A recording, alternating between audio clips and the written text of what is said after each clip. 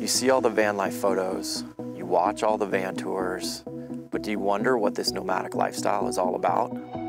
Are you curious about life on the road? Social media calls it #vanlife. We call it home. I'll ask 10 questions to get you the stories that you want to hear from the people who live, work, and travel and adventure in this nomadic lifestyle. Welcome to Life on the Road.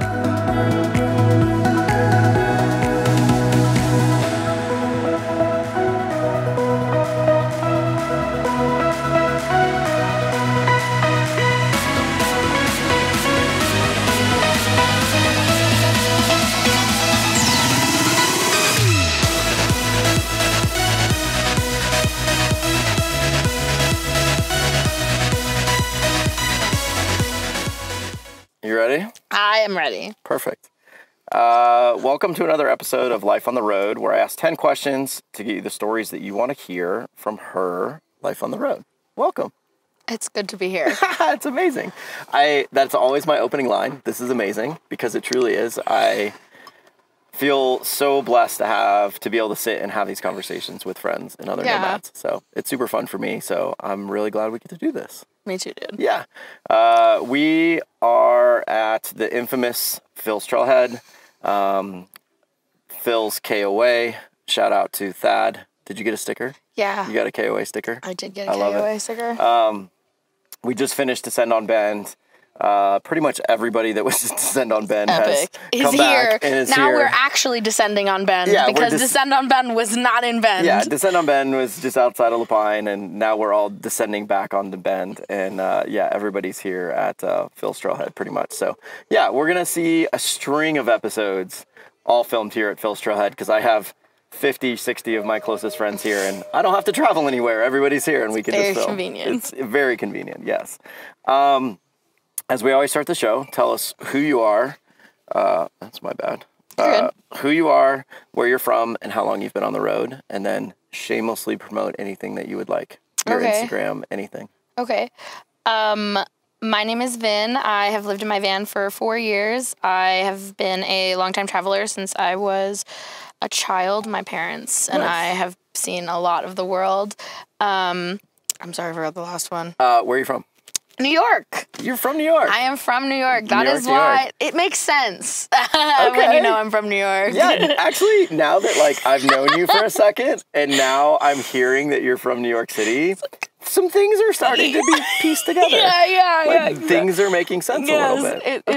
It does click. Okay. It does definitely click. Okay. It tracks well. That tracks well. Yeah, it tracks very well. That is now in the line that I imagined this you and your personality to fit. It's got to be like New York, Boston, a big city. I'm loud and big personality. I'm out there. Yes, you are.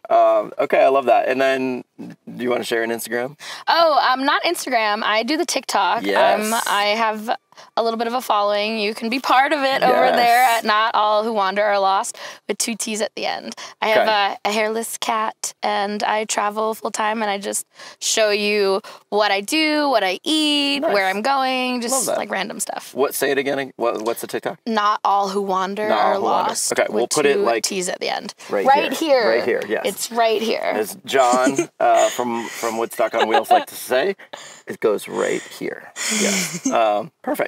Let's learn about your life on the road. Okay. Question 1, what was the beginning moment, cause, or inspiration to live your life on the road? Okay.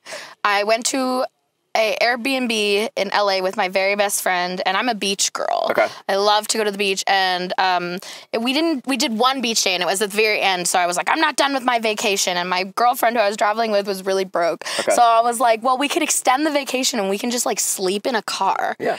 And I pretty much, I cornered her in the shower and was like, I'm canceling my flight. I'm doing it with or without you. That's awesome. So wait a second. What beach? Where were you guys? We went to El Matador Beach. Okay. Or San Matador. Yeah. It's the one with the arch in Malibu. It's gorgeous. Okay. And I was just like, I am not done. I want to drive up the coast. Okay. And it would have been really expensive to do that in Airbnbs. We were young at the time, 19 or whatever. Yeah. And so we rented a Prius and we lived in it, and it was the greatest few weeks of my whole life. It was way back before van life was like even a thought. Yeah. So like we parked on the side of Highway 1 like every night, beachfront views, every night. It was amazing. Oh, yes. It was like definitely not like the most comfortable few weeks of my life, but it was the best, hands down, few weeks of my life. Just nothing has come close. The experience. Yeah, with my best friend, like the person who I love most in this world. That's incredible. Besides my mom. Yes, shout out mom. Shout out mom. Yeah, mom's been called here recently. Yeah, quite a few times here. Definitely will be in the outtakes. It'll be very funny. Oh, no, I have a mic on. Oh my god. We'll get to chop that up into some very funny outtakes. So funny. Yeah, stay tuned for the outtakes. You'll laugh. Okay. Amazing. So that was kind of like your moment of like, ooh, this is something I want to do. Yeah. So I was like, wow, being able to like travel and have like all these gorgeous places be my backyard for every day is so cool. So I was kind of hooked, and I did like a lot of car camping in the years after that. I did like a little Renaissance fair traveling. Sure. And then I was like, and then van life just started to come on the scene. It still hadn't blown up. There was just like Eamon and Beck and like a few big van lifers on YouTube. Yeah. So I was like, that seems pretty cool. I would be doing what I'm doing, but have a kitchen and storage and be able to like just be a little more comfortable. Yeah. So I ended up getting a empty box. And my whole village came together. That's awesome. My whole village, like shout out Devin and Esmeralda and Liz. I love you guys.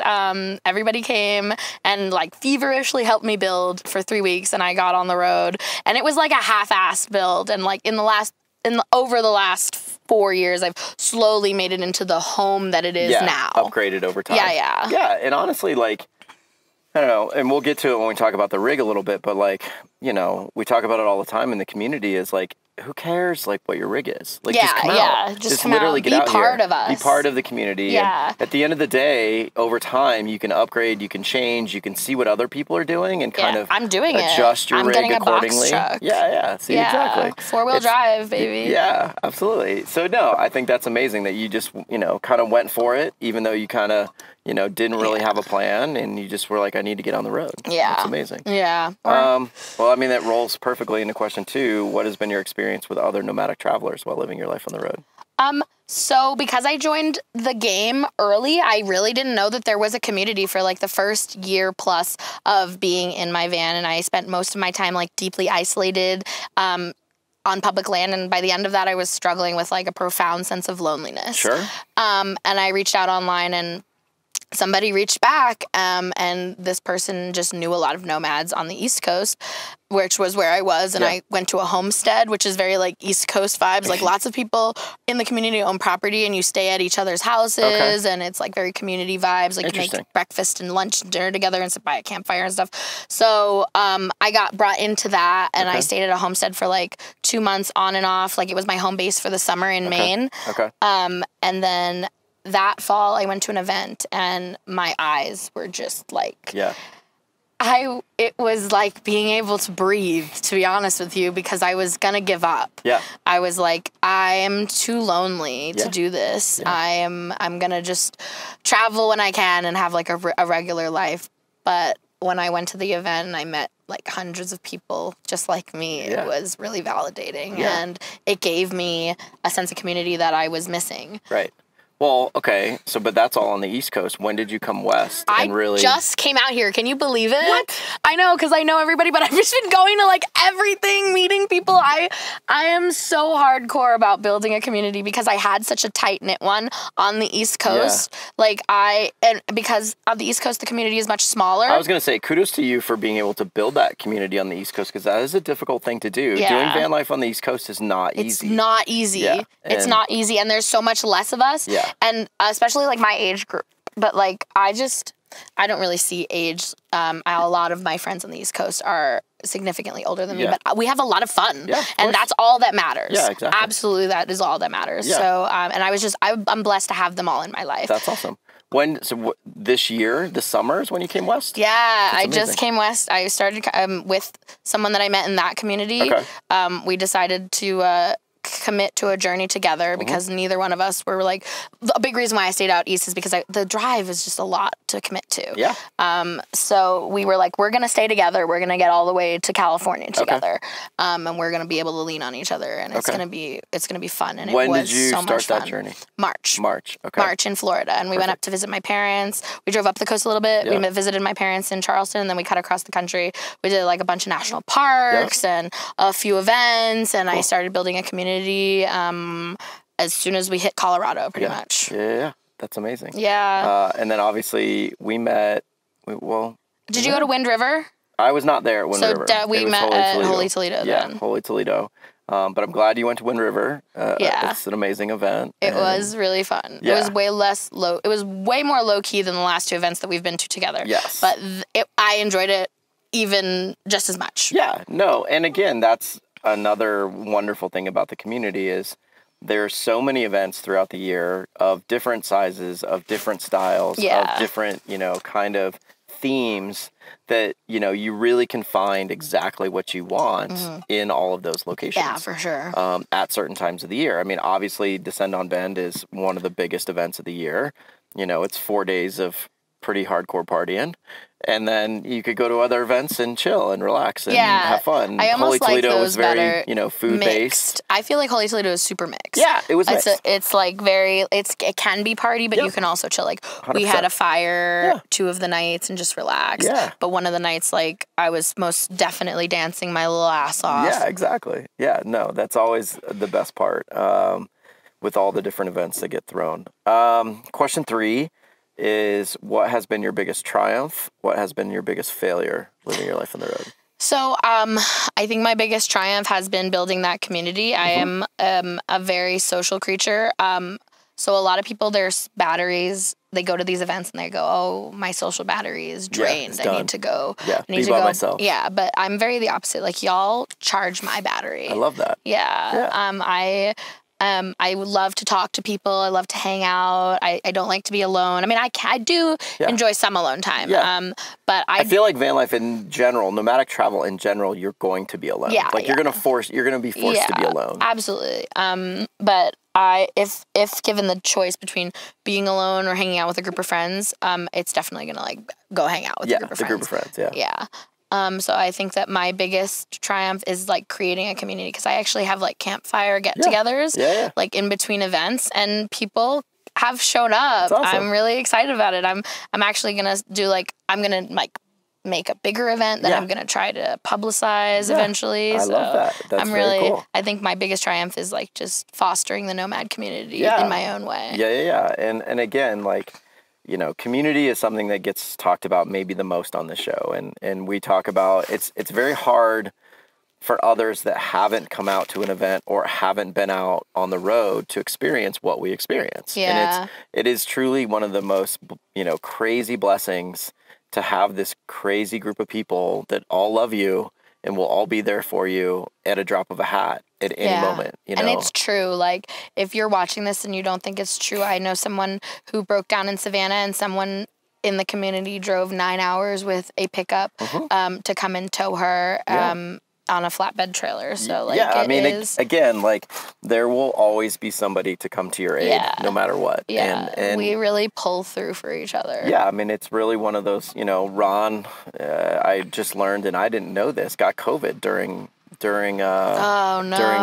event, during Descend. And like, so many people made him food like all weekend just so that he, had good food and, I love that. Could eat. And yeah. Last year, a good friend of mine, she broke down, 7 hours away from Descend and hitchhiked in from another Descender. And, she had a backpack and a change of clothes, and we took care of her and fed her and made sure she, had a rig. And so it's just how it works. Yeah. I've been with someone who was without a rig for like a few weeks. And she was just like bouncing in between the crew that we were running with. Yeah. Everybody was just doing what we could to help her and her 2 dogs. Yeah. I mean, it's what this community is all about. I mean, we're sitting right here, and right over there, we're watching 2 other nomads fix a rig. Like, this is just what we do. Someone needs help, and they're helping out with their electrical system, and I mean, this is how the community functions, and it's really a wonderful thing. So it is pretty great. What has been your biggest failure living your life on the road? So this was also like in the beginning of van life. I had not committed to full time at this point. Okay. So I'm traveling with my very good friend, and we're doing like a New England 2.5 week road trip. We're just driving all the way up the coast and around, and we're looking for a campsite in like near the Bangor, Maine area. Okay. And I saw like a boat ramp on iOverlander. Okay. And we drive up and it's like quite obviously not plowed at all. Okay. And I'm still like, so I really push the limits now today, but snow I don't do. Like snow I won't drive. Okay. But some roads I go down are very questionable for my rear view. Yeah. But so we got all the way down to the bottom and then we were like, this isn't gonna work, and we tried to leave and couldn't leave. No. And we're like in the middle of the road, like all sideways and shit. I was like, fuck. So we tried like towels and we got sticks and just like tried to make for traction. Tried to make some kind of traction. Obviously no traction boards on. No Max Tracks. I didn't know what Max Tracks were. Are you kidding me?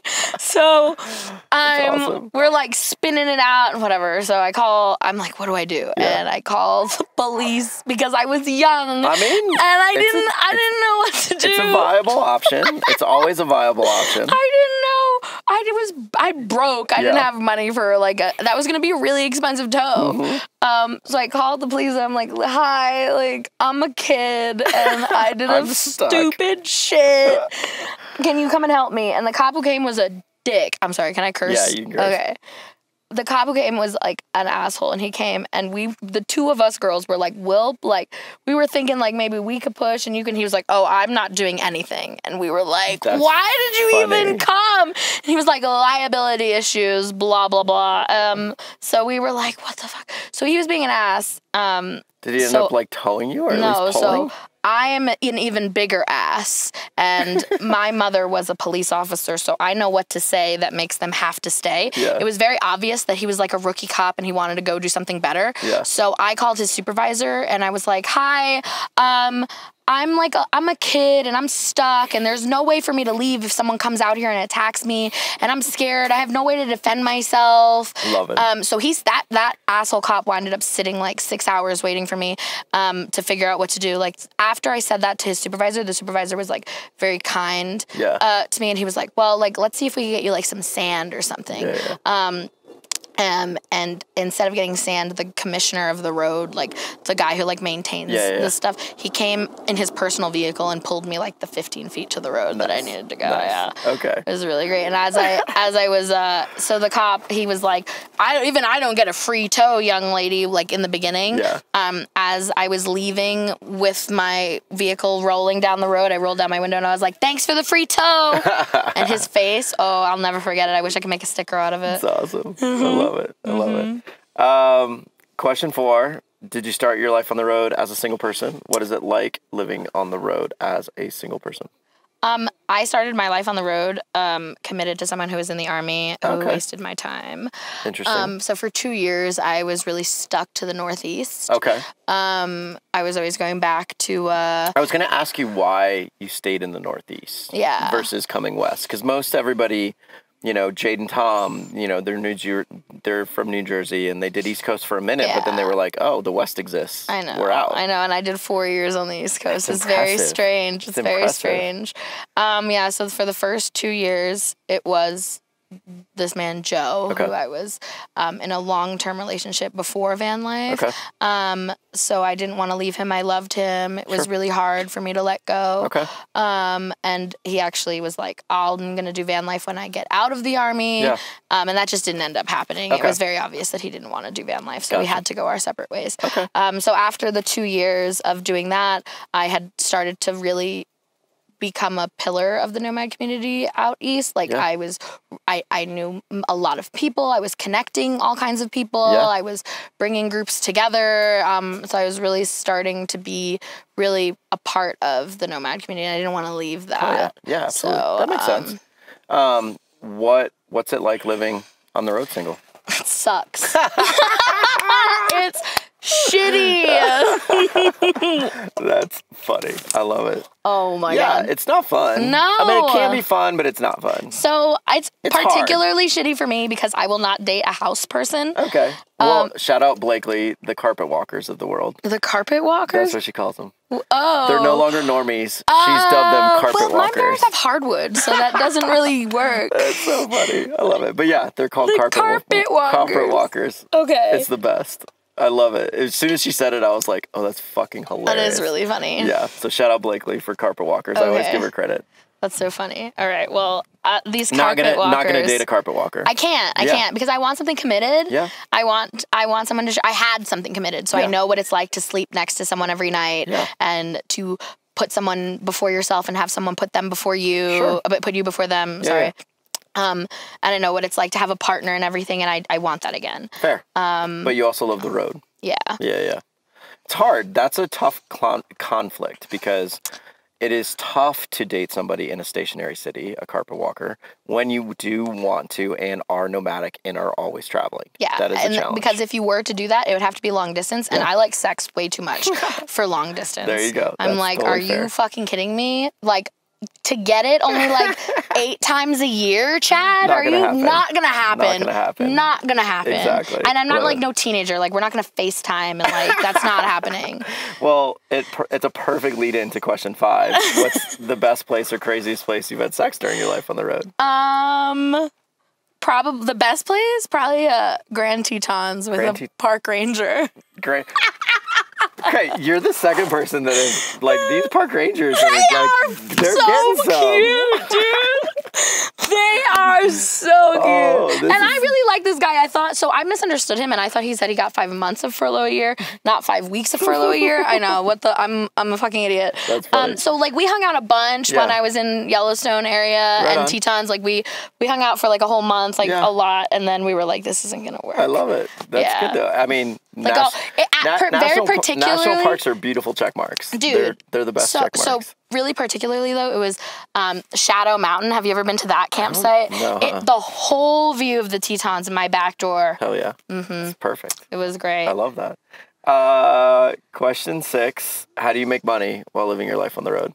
So I make money in a variety of ways. I make money on TikTok. Okay. I make money doing my business. Okay. And I make money with my rental property. Okay. So just a myriad. I don't do the business as much anymore because TikTok and the rental property really cover the bases, and I've been hauling ass across the country for like the last 8 months. So just doing the things, and it's hard to like my business is like you have to book fairs and events and festivals and stuff, and I don't know where I'm going to be, so it's been very hard to do that. So I let that kind of fall on the wayside. Okay. And I haven't really been doing that very much lately. But that is what I did for the last 3.5 years on the road that I have been. But now that TikTok has taken off in the last few months, I am able to supplement that instead. Is your TikTok walk me through how TikTok pays you, if you don't mind. I do sponsorships. You do sponsorships. Yeah, and then I make UGC content. Okay. So like content for other people, content for ads. Yeah. Like this tattoo artist, I make content for them. Okay, cool. Right on. I love that. Question 7. What is your rig? Who built it? And why did you choose it to live your life on the road? So my rig, her name is Pamela Vanderson. Thank you. So good. I thank you. I love the puns. My cat's name is Chicken because he's a hairless cat. Like it's just the funniness that I live for. It's very appropriate. Thank you. Yes. It's a Ford Transit. It's the smallest wheelbase that they make. And what year? It's a 2020. Okay. And it's a medium wheel. It's a medium roof and a 129 wheelbase. Okay. So it's like the smallest stand-up, if you're short person van that exists. Actually, yeah, I think you're right, because I think the shortest ProMaster is 136. Yeah, and it's 129. And that's 129. Interesting. Yeah, okay. So this is like the smallest big van that exists. Was there a reason you went that way, or was it just like, because this I was is what young I found? And it was cheap. I could afford it. Yeah. And I was also afraid of driving something monstrous. But now I'm like, this is nothing. Now you're getting a box truck. So I'm between a Mercedes and a box truck, but I'm thinking I'm going to do box truck now that I've seen so many with 4-wheel drive. I'm sold because it's cheaper to maintain. right angles to build off of. 100%. Yeah. More interior space. More interior space for sure. Far more interior. Maybe even a little more low key than a van. 100%. Yeah. 100%. Because you can fit in, more than likely you'll be able to fit in a standard parking space. Yeah. You know, I fit in a standard parking space. Oh, well, yeah, you do. You're like, I mean, not me and my Taj Mahal on wheels. I do not fit in a standard parking space. Yeah. Standard parking spaces and garages are a thing of the past for me. Yeah. Parking garages now. Yeah, they don't exist. No. I'm going to be very sad to lose the drive-thrus. I'm just short enough because I have a medium roof. Yeah, that makes sense. There is nothing like being in your pajamas and like no underwear, no bra, and just driving through and being like, breakfast. Please. Hand me breakfast. Yeah, it's top tier. That doesn't happen for me. No, I'm sad for you. I'm literally driving into half the buildings if I do that. Yeah, it's not going to happen. Okay. Althea doesn't fit in drive-thrus. Question 8. What is your best bathroom, number 1 or number 2 story from Life on the Road? Okay. Do we have a toilet in the rig? I do have a toilet in the rig. What's the toilet in the rig? I have like a cassette toilet. Okay. This is actually like on that trip that I took with my best friend, the beginning of van life. So in California. Yeah, in California in the rental Prius. Okay. All right. Love it. So it's like obviously no toilet in that rig. No toilet, John. No toilet in that rig. I can't believe I'm putting this on the internet. So we live for these stories. So it was like the last day or the second to last day of the trip, and we got celebratory seafood. Okay. And there was something wrong with the seafood. Not good seafood? Not good seafood. Okay. And we're parked on the side of Highway 1 like a few hours later, and all of a sudden I'm like, I emergently need to use the toilet. So I like jump in the front seat. This is a long story. So I jump in the front seat and I race to the gas station, and I'm like, I run in, I'm like, bathroom, is there a bathroom? I'll buy something. Like, what I just need to, because in California, they're like, you gotta buy something. Yeah. I'm like, I'll buy something. I gotta use the bathroom first because I'm like gonna shit on your floor. He was like, get over there, lady. So good. And then I come out and I bought like an Arizona or something, and then I drive back to the campsite that we had picked, and I drove back and forth to that gas station like 3 times, 3 or 4 times before I was like, all right, I'm good. I'm not driving back and forth to the gas station. I'm gonna figure it out here. So no, that's not what happened. I woke up in the middle of the night. I had gone to bed. I'm like, okay, it's past, but I'm good. I had gone to bed. I'm woken up in the middle of the night with like emergent need, like, so there's no way I'm gonna make it to the gas station in time. All right, I couldn't even look for toilet paper before I just yeeted myself out of the door. That's and awesome. Like squat right there in front of the fucking door. and then my friend is asleep. My friend is asleep in the front seat because she's really tall, so she didn't fit in the back. I was sleeping in the back. Yeah. She was very uncomfortable. Shout out to you, Liz, for taking it because that was crazy. Her ankles were like this big at the end of the trip. So I have gone to the bathroom, right? And I'm like, oh my God, I'm dying. And I can't move because like I said, it was so emergent that I didn't grab toilet paper. So I opened the door that my friend is leaning on. She almost falls into the shit. It's amazing. And I'm like, I need... Can you go get me toilet paper, please? I need to wipe my ass. And she's like still asleep. So she's trying to tell me no. And I'm like, Liz. No, that's not the answer. The answer is yes, please go get it. Like, Liz, I'm here. Like, it's amazing. So she's like, okay. And I'm like, it's in the glove box. She's like, it's not in the glove box. So I'm like just sitting there where she's rummaging around in this rental car. She finally finds toilet paper and like fucking throws it at me. I love it. And that happened like 3 more times that night. Oh, yeah, that was bad. That would be really bad. I mean, any catastrophes in the rig? Any catastrophes? Yeah. Like poop catastrophes? Well, or just with your cassette. Like, everybody on the show knows that actually. I'm a big fan of composting toilets. I think cassettes are the worst thing on the planet. Oh, I love them. Do you love your cassette? Yeah. I love my cassette. That's amazing. I have to dump it like once a month. Okay, that's pretty damn good. Yeah, I don't. So I pee when I'm in places like this. I pee outside. Just pee. Okay, yeah. No. I pee outside to save the room. I put chemicals in it, so it's not like nasty. It's like just a clear fluid, not clear, like a blue fluid when it comes out. Yeah. And so once a month, and I throw my TP in the garbage to like make it last. There you go. So it's just less. I don't have to dump my pee every 2 days like you guys do. So it's true. And it smells so bad when it like gets to like the top. So like sometimes, like if it takes you like a few days to fill it up, it's fucking disgusting by the time you dump that shit. I traveled with someone who had a Nature's Head, and that sometimes she'd dump it and I'd be like, oh. I actually think it's the opposite. I think cassettes are the worst. But I mean, but I only have to deal with it once a month. You have to dump your pee jug like every day. No, it's like every like week. Really? Me. Yeah, it's a week for me. And it doesn't smell fucking disgusting after a week? My friends... I mean, it's not great, but it doesn't smell. I would, like, gag when she would dump it. It's awesome. It was fucking... I love it. Yeah, but, like, my solids, I can go 3 months. Wow. Which is really nice. So, actually, to be perfectly honest with you, my toilet just broke after 4 years. Oh. So, I'm in the market for a new one, but I think I'm just going to get a nicer cassette toilet.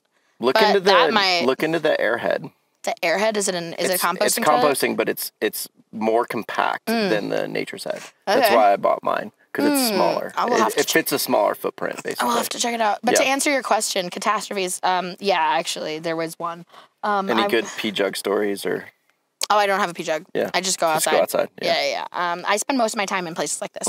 I don't do like city camping very often. Yeah, me neither. I like to be in the middle of nowhere, usually on like in water, like by a creek or a lake or whatever. 100%. So it's like 3 months into van life, maybe. And I really have to go to the bathroom, and I'm like running. I'm getting it out of the little cabinet that it lives in, and I like just opened the lid, and I didn't think about it. The pressure. I didn't know. Yeah, this story's been told like, I don't know, a dozen times. Where like everybody with cassette toilets, that's the thing, is like pressure is... It's only happened to me that once. You have to like, well, and it's funny, like East Coast doesn't have nearly as the elevation change as in the West. Like that's usually where it typically happens. But like if you go from low elevation to high elevation, you need to pull that pressure valve, or you're gonna get a surprise when you open that lid, which I'm assuming you did. Oh, damn. And my mouth was like open too. It was disgusting. It was so nasty. That's the worst. I like washed myself up and then drove to a Planet Fitness and like just showered for like 2 hours. Yeah, exactly. Yeah, that story's been told quite a bit on the show, which is very funny. Of like, I have friends that like are Rich and Heather. They told a story of their daughter. They went from like Boulder to like Estes Park, which is like 5,000 feet to like 11,000 feet. And she literally opened the lid and just like all over. God. Yeah. So. Oh my God, horrific. I would die. Yeah. Oh, that is horrific. Yeah. I actually have like another one that's like a little, it's actually funny about a composting toilet. I peed in my friend's house. So we were hanging out in her house, that we were traveling together for a long time. And, I was just like, oh, I gotta pee, and I don't want to go out and go into my van, so I peed in her house. But her composting toilet was like a self-made composting toilet, and I peed on the floor. And I was like so embarrassed. I like cleaned it up, and I just told her like I went to I took a shit or whatever. To this day, she doesn't even know who she is. So like, if you think that you're her, you're probably not. But I cleaned it all up and then just made it like nothing happened. That's hilarious. I was like, oh my God, what the fuck? That's awesome. Question 9 is, what has been the happiest and what has been the hardest moments living your life on the road? The happiest moments have been being with people and creating a community, definitely. So like maybe not, I mean, I do like events. I really do like events, but I'd say that the happiest moments for me is around a campfire at a get-together of my friends. Yeah, of a smaller size. Yeah, more intimate, talking. We're not that we don't party, but like it's just, I don't know, I like that better. Yeah. So I'd say that's like the best moment. Okay. That, and then being in Nebraska and Iowa and Kansas for like two weeks, and finally seeing the mountains in Colorado was like eyegasm. Yeah. I have not felt so. Best. It was great. Yeah. Real big high moment for me. Yeah, I get it. I mean, I grew up in the Midwest, and I spent most of my life in Colorado and traveling from the Midwest to Colorado like every other month, it felt like. And so, you know, I remember that drive very vividly as a kid. And like driving up and literally like even as I got older, like it was still awe-inspiring. And it's still to this day awe-inspiring. Now I rarely go west of Denver or east of Denver. East Coast is Denver. Denver is East Coast. I agree. East Coast is Denver, 100%. Yeah. 100%. So, I love that. Then what's been your hardest living on the road? Being alone when I broke up with my ex, and I was like, because the whole time I had been like just waiting, I guess, like, okay, like this is fun for now, and he's gonna join me in like 2 years, and then he's gonna join me in a year, and 6 more months, and I'm gonna have a partner, and then like my whole like reality kind of just fell around itself, and I was. Let's talk a little bit about that, because being alone and the concept of loneliness gets brought up a lot on this show. Like, talk about. Not only one, I actually think it's interesting as a solo female traveler, what's that concept like, and that concept of loneliness and being alone. I've been very vocal about my issues with being alone this past winter, and it was very hard, and something that I wasn't prepared for or really didn't know, and it kind of hit me all at once. So, talk about kind of like how you dealt with that, or like things that you kind of focused on, or... Like how I dealt with being alone, how I coped with being alone. Yeah, what was that experience like? I made myself not alone. I think I think that maybe not the healthiest coping mechanism, because I probably should be better at spending time alone. Yeah. Especially because I feel like a lot of nomads are really good at spending time alone. Like, they love spending time alone, but I don't. I really don't like spending time alone. Maybe like I enjoy like a day to myself or a few hours to myself if I'm with a group of people, or like a few days on my own if we're going in different directions, and then meet up with a different crew. Yeah. But I don't think that's unhealthy. I mean, I think it's honestly, you're being very, genuine to who you are, and you just know that you really enjoy being around other people. Yeah, I'm a people person for sure. So, I mean, I think that's totally fine, and in the sense that what worked for you was just like, hey, let me reach out, let me find friends, let me find a group. Yeah. So I think that's really actually honest and healthy. So Thank you. I don't think it's a bad thing whatsoever. So I've heard it being like related to like codependency on the community. Yeah. Is the only thing. But I don't know. Like, I actually don't think that's true, because there are lots of times, and it's more often than not, like when you just need help, you just need that other nomad. You need another friend to listen. Yeah. And I mean, I went through that, and, shout out Matt with Good Vibes.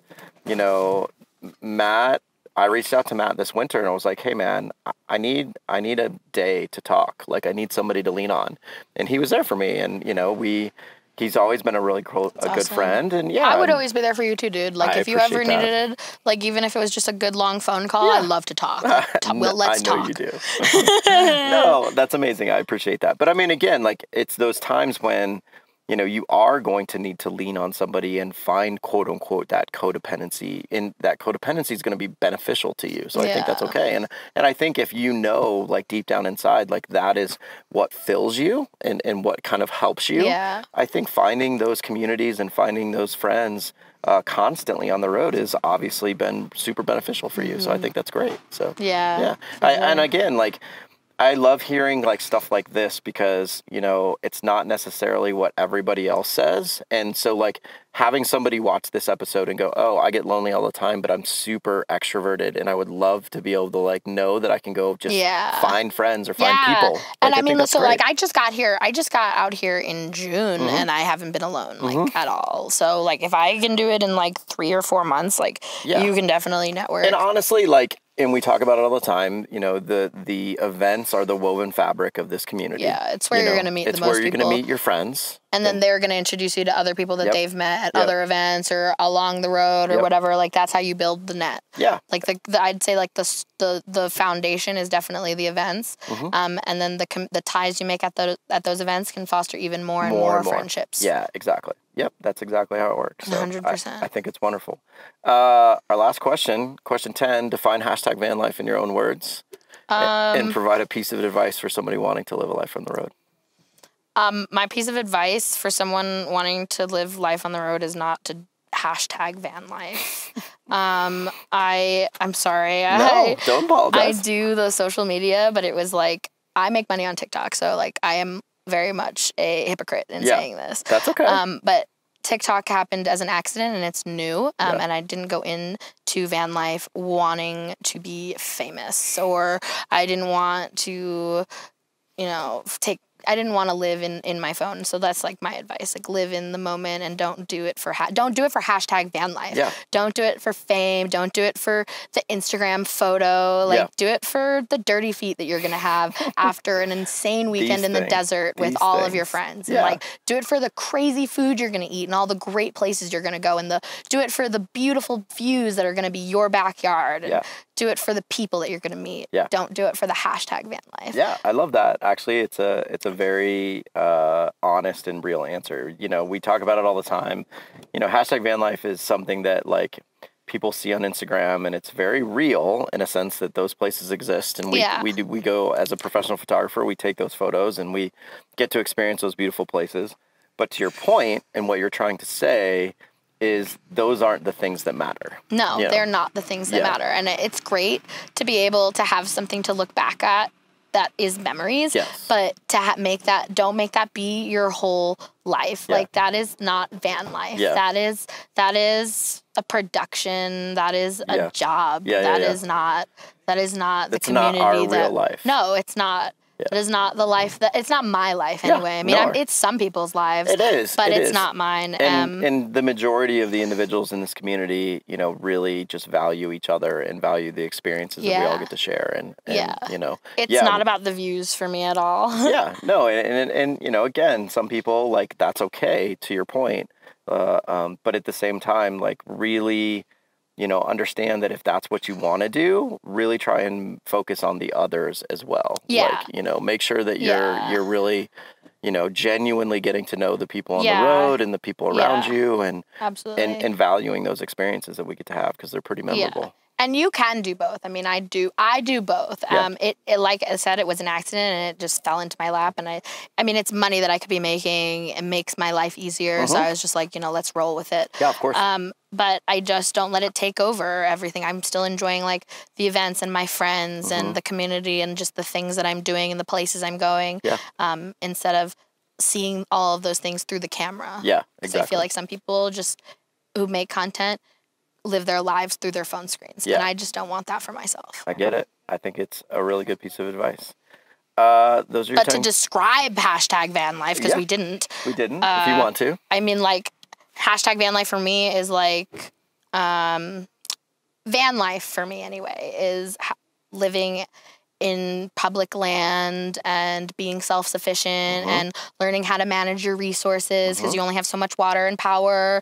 It is dealing with being alone and learning how to build a community. It's being a plumber, an electrician, and a carpenter, and a Mr. Repairman. Exactly. It is such a profound definition. There's so much to be in the hashtag van life. Or just to live on the road full time is a challenge. You know, and we talk about it a lot, is like, and we try and express this on the show quite a bit, is it's hard. Like our lives are not easy. No, it's not like Instagram perfect. Like there are some times when like things aren't going to work out for you and you're going to be in an uncomfortable situation and you're going to have to deal. I've had to deal quite a few times in my life. We all have. Like, if you come on the road, that is inevitably going to happen. Something is going to happen. And either you figure it out on your own, or you reach out to the community, you ask for help. But like either way, you're going to get to a situation where you're stuck, or something's broke, or you need a repair, or something is going to be a challenge, and you're going to have to face it. And that's going to really define whether or not you have what it takes to be part of hashtag van life. Yeah, to live on the road. Exactly. Yeah, it's not about, you know, going to all the pretty locations. It's whether you can live day to day. And survive and enjoy it, honestly. Like at the end of the day, you know, now that I've been on the road for a little over almost a year and a half, like, you know, it's finding those moments and then looking back and finding them to be very rewarding, you know, and saying, okay, I worked really hard and I figured that out and I got through that, you know. That moment was not as bad as I thought it was at the time. So yeah, I get it. Exactly. Those are your 10 questions. Sweet. Yeah, it was amazing. It was really nice talking with you, man. I love it. Thank you so much. Thanks for having me. We're going to go experience our 40 closest friends surrounded by. I think we might be playing Coob again. We're going to play Coob again, which I love. I'm excited. So we will see you guys on the next episode. Please like and subscribe to the channel, and thank you for watching. Check out my TikTok that I was just shitting on, but like support me anyway, because I'm funny. You know I'm funny. You just listen to me. I'm funny there too. We will put it again right here. Exactly. Support her TikTok channel. Yes. Thanks. So we'll see you on the next episode. Bye. Bye. That's not good. No, my chair got stolen at Wind River, and then my shoes got stolen at Toledo. I'm like, what? Yeah. Your shoes? Yeah, I had Birkenstocks. I mean, I'm sure it was like innocent, and they just thought that they were. Damn, she's spicy today. I know. It was freezing last night. Like, very cold last night. So I'm going to be on a podcast in like 20 minutes, and he's asking me some questions about like my life on the road, right? And my biggest failure on the road and my biggest triumph. I don't know. What do you got any ideas about that? Your biggest triumph is that you're seeing the world? Well, no. I think it means like individual experience of triumph, like something that like I did that was like a success. I think, right? Oh, maybe the camps. The getting together and doing camps. Okay. See, I'm glad I called you. Okay, and then what's my biggest failure? Like what? Maybe getting stuck places? What's up? What's up? What you were doing? That's not a failure. That's its own question. Like missing you guys and stuff like that. Like my struggles. Yeah, my biggest failure. Anyway, I'm actually probably going to tell this story right now, and I'll just send it to you whenever it comes out. I love you. Okay, I love you too. Bye-bye. Thank you for the help. Send it to me. I'd like to see the story. I will.